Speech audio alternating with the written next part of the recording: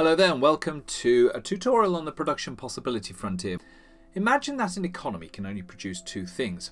Now this may be for a person on a desert island or for a complicated society involving millions. But as science progresses, we simplify first, then we can add in the other variables later. But by considering only two things that a person or an economy can produce, really helps us to get to grips with some of the fundamental logical steps economists use. So let's use this desert island. We're going to put a young woman here, Sophie, on the island, and she has two things to do. She can either go fishing or she can collect fruit. Now immediately she faces what we call an opportunity cost. If she goes fishing, she can't go and collect fruit at the same time, but she can decide to spend some time fishing and some time collecting fruit during the day. What we call the production possibility frontier, which we're just about to draw, shows how she can divide her time between the two and what produce she can thus collect. But we're going to assume for the moment that she's incredibly efficient in the use of her time. No faffing around with our Sophie. So, if she spends all day fishing, she can get 10 fish. If she spends all her productive day collecting fruit, she can get 40 pieces of fruit. These are the maxima that we put on the Y and the X axes accordingly. Now she can split her time between the two and collect, say, 8 fish and 8 fruit at point A, or 5 fish and 20 fruit at point B. In this story we're using a linear graph. It's a straight line graph from your basic maths. The exchange of production, or what we call the marginal rate of transformation from fish to fruit, is the same ratio wherever she starts from. So if she chooses to avoid catching another fish, she can spend her time collecting 4 pieces of fruit. The ratio is thus 1 to 4, and the slope of the graph -1/4. Sophie now has an idea. She wants to make life easier for herself, and having some knowledge about catching food from a video she saw before she was stranded, she makes herself a net from some cordage or twine that she makes. She finds that her net doubles her production of fish. Before, her maximum catch of fish was 10 and now it's 20, but her fruit picking abilities have not yet changed. So this means with the new frontier, for every fish she now chooses not to catch, she can go and collect 2 pieces of fruit. So the gradient has shifted and the ratio is now 1 to 2. So reading the diagram, the slope has changed. If she wants extra fruit, she gives up half a fish, or if she wants a fish, she gives up 2 fruit. I've put her choices of production as A or B, and the move from one to the other is of the same ratio, such as one day she goes out, picks 8 pieces of fruit, and she catches 16 fish. The next day she goes out and picks 20 pieces of fruit and catches 10 fish. With both choices, Sophie is maximising her production, so that we can say she's on the production possibility frontier. So, a little bit more detail, we can note that the marginal rate of transformation has changed, and that this shift in the production possibility frontier tells us that she has become more productive by introducing some physical capital, a tool, to her productivity. The net has captured more fish for her to eat or to dry out for later.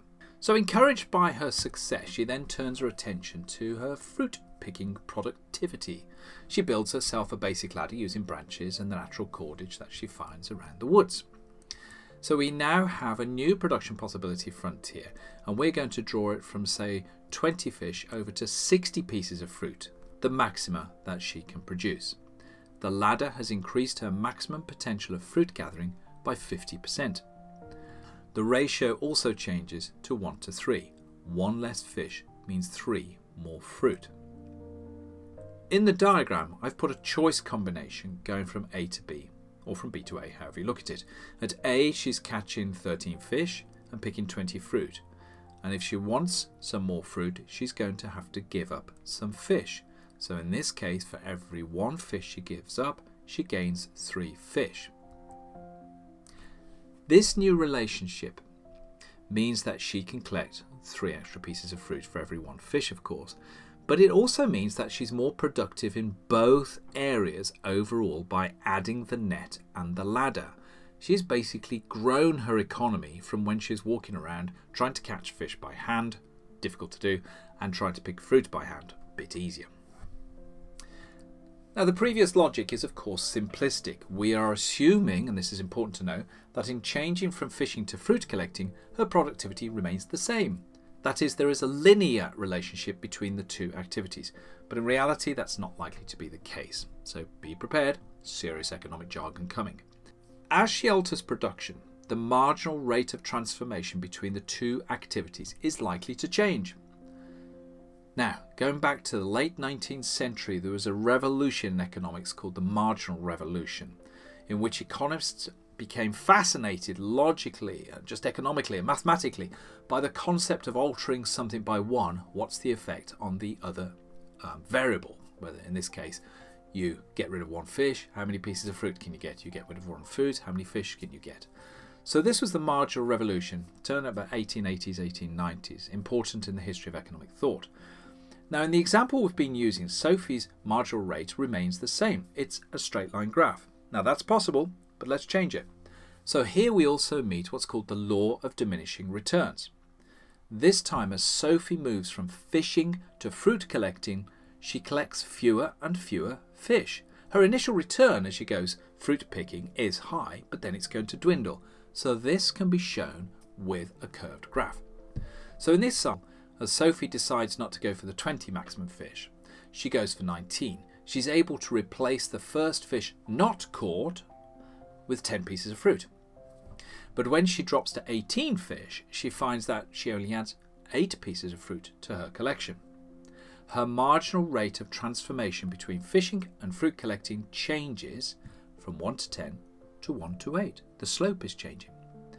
As she chooses to catch less fish, the number of fruit she's able to swap, therefore, that should read, lessens, diminishes, and we can think about why in a moment. But this is an example of the law of diminishing returns. She's getting less return as she moves from one activity to another.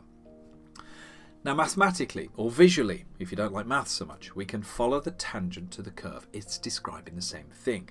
So as Sophie moves to collecting more fruit, for every one less fish, she's catching marginally less fruit at each move.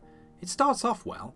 She initially gets loads of fruit, but there comes a point where she's down to a ratio of 1 to 1 at point C. One less fish, one extra piece of fruit. Then she drops to point D, so one less fish she's going to catch means she only gets 0.8 of a fruit, whatever that looks like. Okay. She may not be happy producing only fish or only fruit, of course, so she may end up at some combination such as B. And this depends on how much she likes fish compared to fruit in the background. We don't describe this on the production possibility frontier, but we can do later on in microeconomics, usually at the undergraduate level. Our focus is purely on the production side, and we're assuming that her preferences are given to us, and at point B, she's a happy person, right? Now the magic. Any move from B is showing her particular opportunity cost of moving from fishing to fruit or fruit for more fishing. At B, the opportunity cost is measured by one extra fish caught is losing 8 pieces of fruit, or if she wants to get 8 pieces of fruit, she loses a fish. This is the tangent of the slope to the production possibility frontier. Should ring a bell for those doing A-level maths with regards to what you will be doing in calculus. Okay, now moving on to other things that we need to know about. Right, let's have a look at point A, which I've just popped onto the above the PPF. Point A is impossible to attain at current levels of technology and capital for Sophie or anyone to get to. Hence the word frontier. You can't get beyond the frontier. Whereas point B, in this case, is Sophie's maximising her productivity between fishing and gathering fruit. Now C is quite interesting. It's possible, but it's not efficient. Sophie could be producing a lot more of either one or of both goods.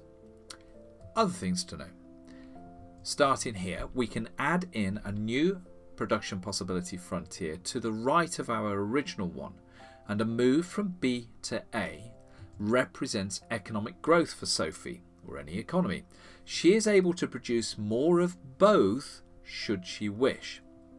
This can also stand as a description for economic growth for a locality such as a village, a town, or a nation, or even the world. What about a move from B to C? Well, this is going to represent a decline in economic wealth. the production possibility frontier shifted to the left. And we can ask the question, what could cause this? Well, for Sophie, it may be that her ladder breaks, or her nets fail, or the fish just move away. For an economy, it may be a war, or a natural disaster, or government policies that reduce wealth inadvertently or otherwise. So now we're getting seriously economic here. Take time to learn the production possibility frontier. It helps us understand some really fundamental concepts. There's a lot in it, such as opportunity cost, marginal rate of transformation between production, law of diminishing returns, economic growth, economic decline, and others. And I could go deeper on especially the marginal rate of transformation, but this is the beginning. We will return to it later, I'm sure. Thank you for listening and enjoy learning economics. See you in the next video.